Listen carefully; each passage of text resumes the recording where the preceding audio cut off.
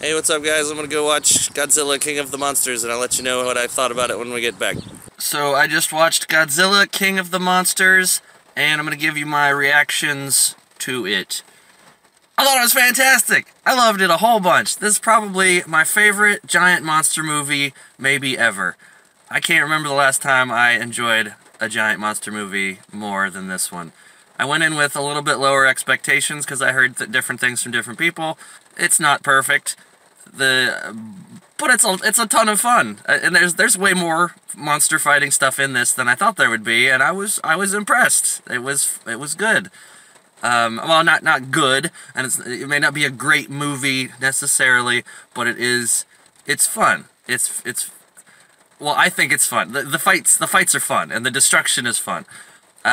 Some of the characters' motivations and stuff were a little iffy for me. They'd be like, I'm a good guy, now I'm a bad guy. No, but I'm a good guy, though. And I'm like, yeah, but you're a bad guy, you know, kinda. And it's like, let's kill the monsters. Kill all the monsters. Now we gotta help the monsters. And it's like, one character will be like, we gotta kill those damn things.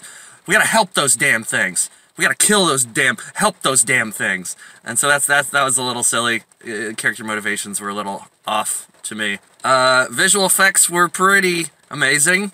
I think it was pretty friggin' great. There were moments that sort of had the murky CGI, muddy looking,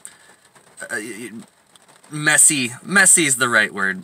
Some of the CGI like fights where they're kind of close up and there's two monsters going at it, and it's like I can't really tell who's who or who's punching who or kicking who or whatever.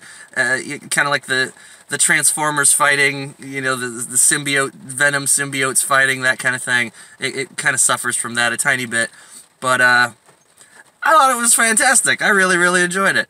There's a lot of death in the movie, but there's also a lot of times where characters should have died. Like, a lot of times. The main characters have plot armor, or whatever you'd call it. Our main people have invisible hero force fields around them. A lot of them are standing, like, right next to explosions, or, you know, something that would definitely kill them, and they just survive it like it's nothing. Anyway, I thought it was really good. So that's my opinion on it.